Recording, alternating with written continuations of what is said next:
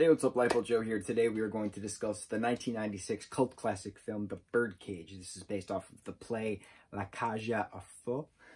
This stars Robin Williams, Nathan Lane, Gene Hackman, Diane Wiest, Dan Futterman, Callista Flockhart, Hank Azaria, Christine Baranski, Tom McCowan, Grant Haslow. This is hysterical. This is a cult classic film. This was a very important film in the early 90s, well, technically mid-90s. And then it is translated to another stage production. And then it's just so iconic within the gay community, but also within comedy. Like Nathan Lane and Robin Williams playing husbands, essentially, unwed husbands, in this film is absolutely perfect. Christine Baranski and Diane Wiest just throwing their acting skills into the mix, absolutely perfect. Hank Azaria just playing another character of his craziness in the 90s, absolutely epic.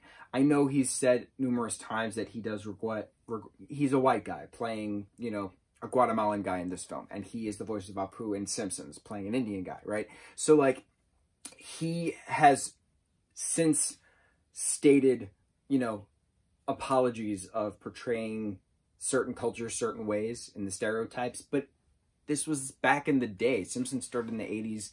Birdcage was the 90s. Like, the cultural appropriation, the political correctness that we have today was not in existence back then. So, like, it's a good thing we have it now, but, like, you can't change the past. So, like, here we are in the present. Let's go to the future. Okay, so this story is about, how do you talk about this? Armand Goldman owns the Birdcage, which is a drag queen nightclub in South Beach, Florida. He has a son, Val, with Christine Baranski's character, Catherine, way back in the day when he was experimenting with girls. And so he gave her money. Basically, he got Val, the son, in return. Val was raised by two parents, Nathan Lane's character of Albert and Robin Williams' character of Armand, raised by them and various maids / houseboys along the way.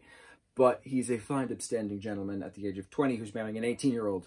So the goal is to have Barbara, the fiance's parents, meet Val's parents. But the kicker is Val's parents are white nationalist, homophobic, racist. Her father, Senator Keeley, is a Republican up for re-election, already caught in a scandal, and it doesn't need to be caught in yet another scandal with a gay couple, you know, in South Beach, Florida at a drag club.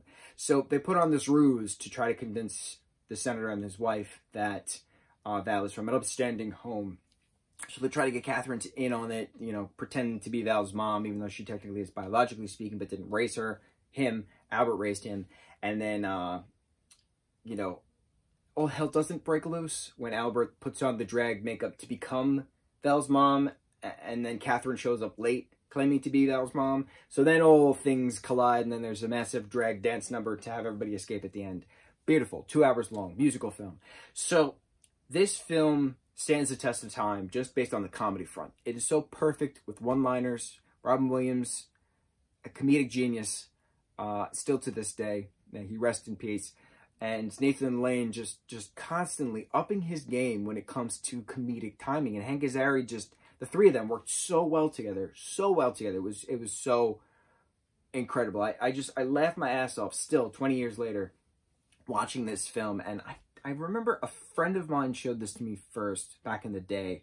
And I haven't not laughed while watching this since then. However, 20-something years later, I still laugh because it's still such a perfect, iconic, family-oriented film that as long as you're surrounded by love, that's all that a family is. A family is supposed to show you love and support and to make sure that you're safe, happy, and healthy, and that's what really matters. So it's a great film. It's a great achievement within film, and I know there's not going to be a sequel, but there could always be a sequel. Wink, wink, nudge, nudge.